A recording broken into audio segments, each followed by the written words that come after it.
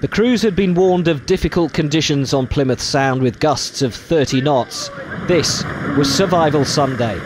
Energy Team got their first ever dunking before the fleet race had even started. As they righted their AC-45, Artemis Racing crashed into Greencom.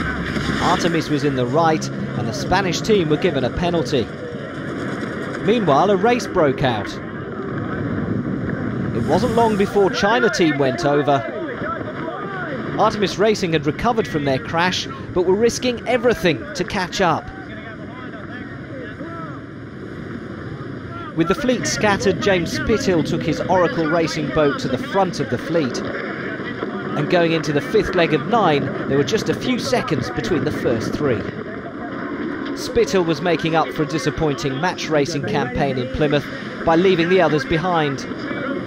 The battle was for second between Emirates Team and Russell Coots on the other Oracle boat. For Spithill, it was survival and victory. I still think we had a little bit left in the tank, to be honest. We had a bit of San Francisco conditions. You know, definitely the wind speed was up there, but the puffiness of the breeze and the change in direction is what made it quite a challenge to sail. But, geez, what a fun race though, really enjoyable. The Kiwis won the battle for second, with Coots third, but as Spithill and his crew celebrated their Plymouth Fleet Racing title, Artemis ended their race in dramatic fashion. Alec Wilkinson in Plymouth.